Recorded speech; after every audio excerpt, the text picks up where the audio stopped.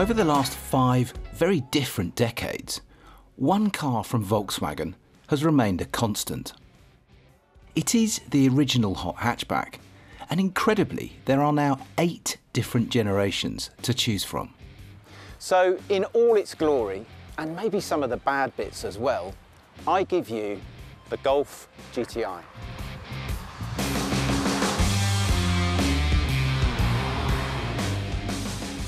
The original Golf GTI was first unveiled in 1976, and then it went on sale in the UK in 1979. And it was a landmark event in the world of cars. 5 decades and 8 generations later, the GTI is still a definitive car, but there have been plenty of ups and downs along the way. Which is why we got all 8 versions together recently to trace the history of the GTI. Starting here with a go in, well, what else? The original Mark I.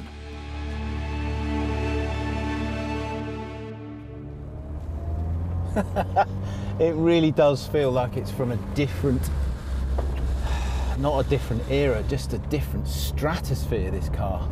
It definitely feels like a kind of modern vintage car, the original Golf GTI. But look, for heaven's sake, 1976.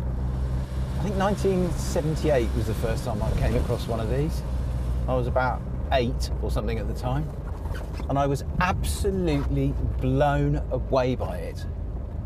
All the stuff that you kind of interact with, the steering, the brakes, the accelerator, the gear change with the golf ball knob on it. Everything has this lovely mechanical honesty to it. It feels lovely, it really does, but it doesn't feel kind of baggy and old and rubbish. It still feels quite taut. It still goes when you put your foot down.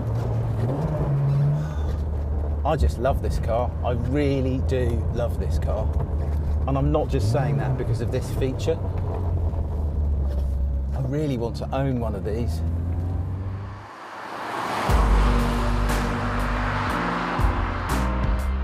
To see just how much progress has been made over the last 45 years, I drove the latest Mark 8 Club Sport 45 next. The difference between them was startling, to put it mildly.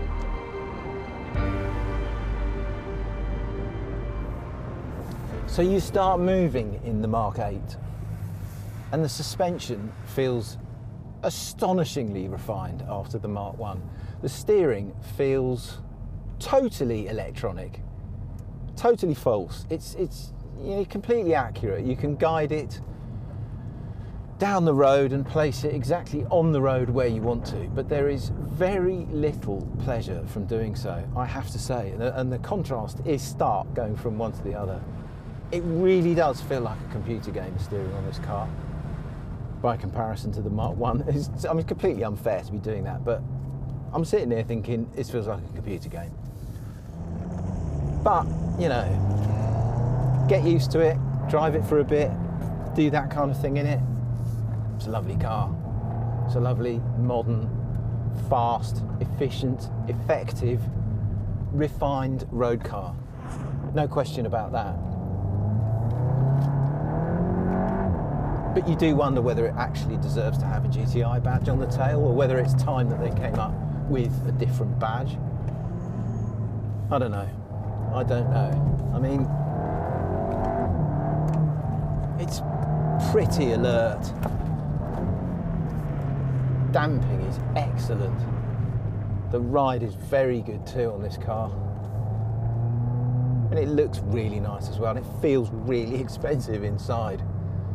I don't know, is that evolution? Is that the way everything is going nowadays, or has the GTI just gone so far away from what the original idea was all about that maybe these things shouldn't be called GTIs anymore? I don't know. This is a lovely car, but it's nowhere near as definitive as the original, or as quite a few of the cars that followed the original. And I don't think it's as good as the Mark 7.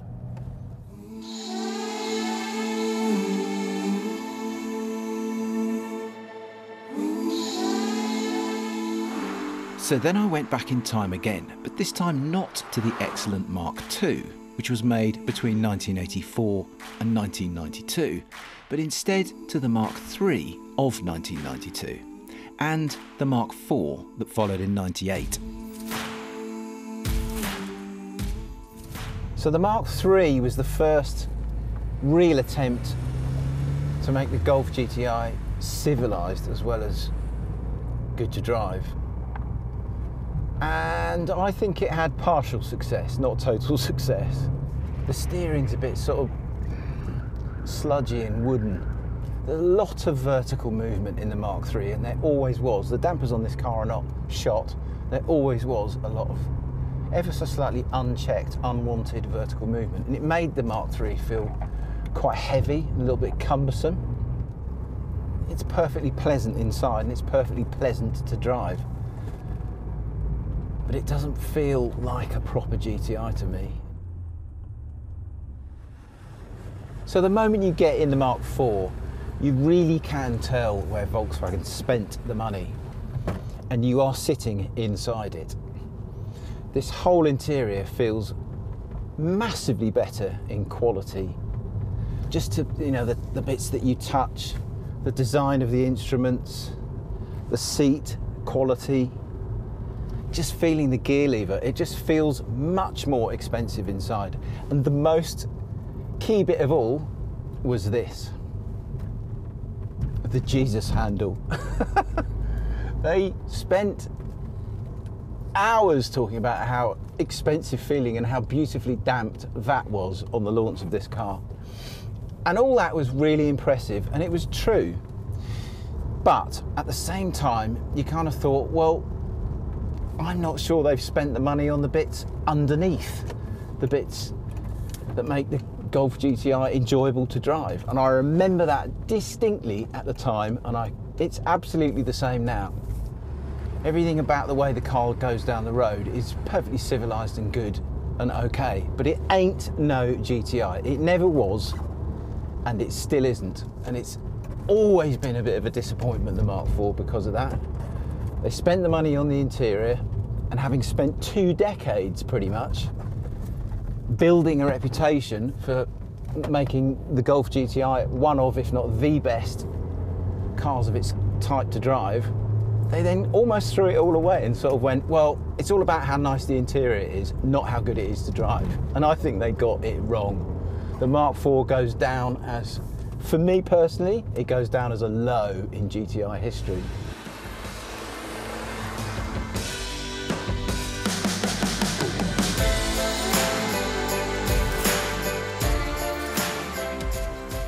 Fortunately, VW saw the light, reacted to the criticism, and gave us the monumentally improved Mark V GTI in 2004.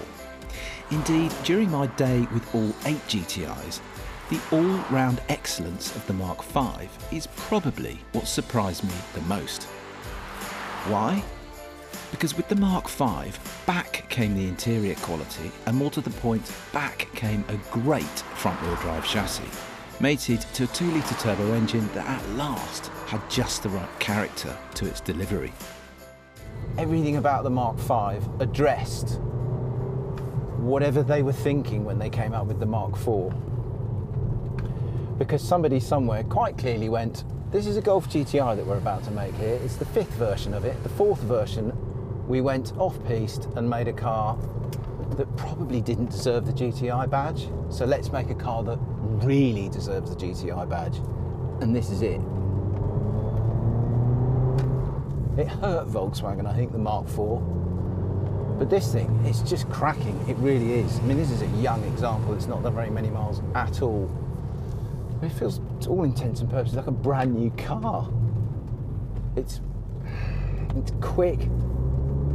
The chassis is just sweet as a nut. It really is. Also, the Mark V was the first GTI with a dual clutch gearbox. And that alone puts it down in history as being one of the better GTIs. I think this and the Mark VII, I don't know.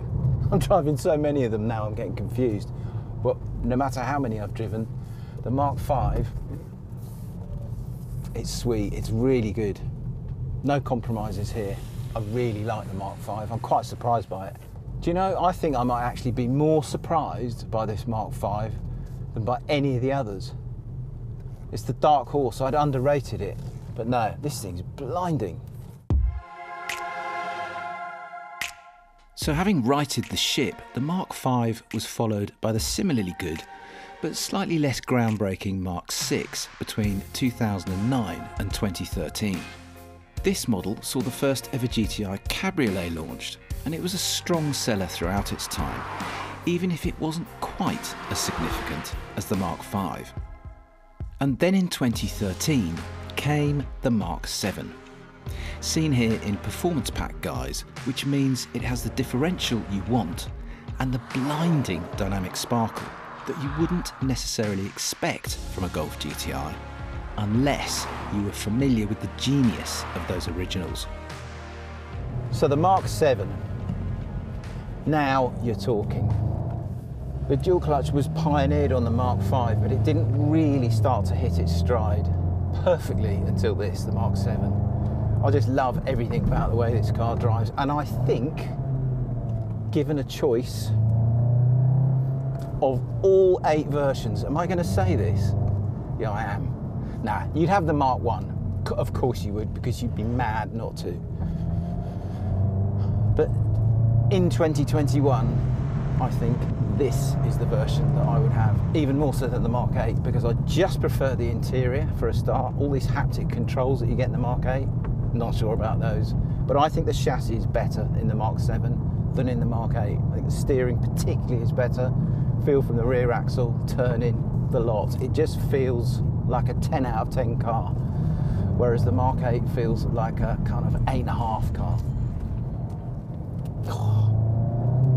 Quick as well, the Mark 7.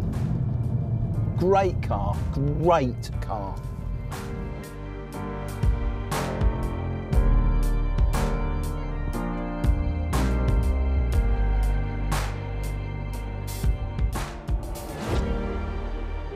So that's 45 years of the Golf GTI.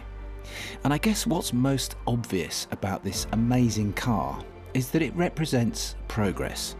Sometimes forwards, sometimes backwards.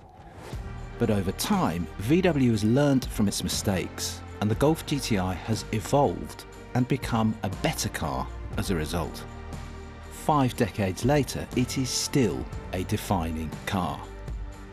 Whether it'll be around for another 45 years, well, that's another matter entirely. Anyway, cheers for watching, and remember to click on our logo and subscribe to see more of this kind of content in future.